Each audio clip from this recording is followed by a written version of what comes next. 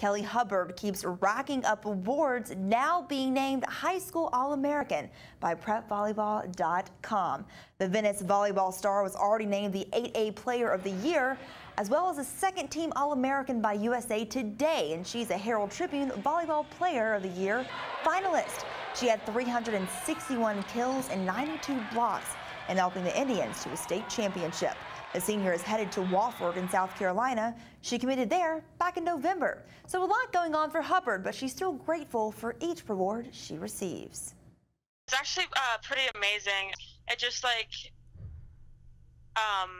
it's very humbling, and just to know that they recognized me as a player and picked me out of the country. So I don't know, it's very humbling. Hubbard is through with Venice volleyball, but the Wofford commit is playing on a club team this spring before heading to college, and she was not at the parade today because she was playing in a volleyball tournament up in Nashville.